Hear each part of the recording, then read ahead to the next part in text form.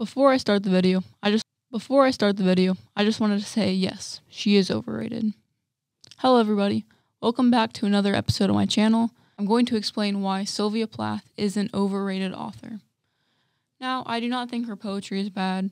She has a pretty sizable amount of great poems, and I'm also not here to discredit the trauma she went through while being physically abused by her husband. I know that the time of her life, when she wrote The Bell Jar, it was very difficult for her. However, that doesn't excuse her obvious racism in the novel. Now, with that being said, I'm going to elaborate. Over the past summer, I read the novel over a course of a week after seeing it multiple times on my TikTok feed. The people who recommended it spoke very highly of it. A lot of the people said they related to the character Esther Greenwood. Esther started the book off interning in New York for a magazine company. She felt that she wasted her time in New York and was pretty upset by it. When she got home, she learned that she was rejected from a writing program and fell into very deep depression and attempted to end her life. She was then submitted into a very expensive mental hospital, which was funded by the same person who funded her interning in New York.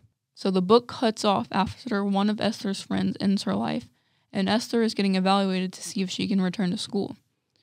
Now, I could talk for hours about the romanticization of being sad, but a YouTuber called Sylvia has already made a very powerful video essay about this topic. I will put a link in the description. I highly recommend it.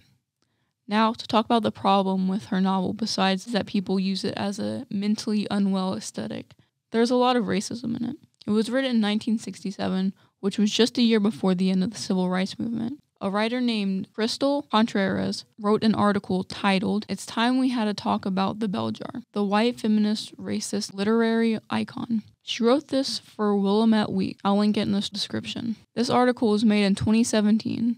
In the article, she says, "White feminism, which is a label for a certain type of feminism that focuses on the safety and comfort of white, middle, and upper-class women at the expense of women of color and other marginalized people. All of Esther's education was funded by a very rich lady." Now to talk about some of her things that Plath wrote that are wrong. When Esther got food poisoning, she described her reflection as a big smudgy-eyed Chinese woman staring idiotically into her face. And she also describes a Mexican woman as an ethnical slur against black women. Now to talk about what Esther did in the story. While she was in the mental hospital, a black man served her 2 different kinds of beans. Like, I know she was mentally ill, but why is she kicking someone over beans? When Esther is living with her mother before being sent to the hospital, she starts writing a story where she projects the main character onto herself to pass the time. Now, it's not rocket science to realize that there are quite a few overlaps between Esther and Sylvia Plath. Well, that's all I have to say on this topic.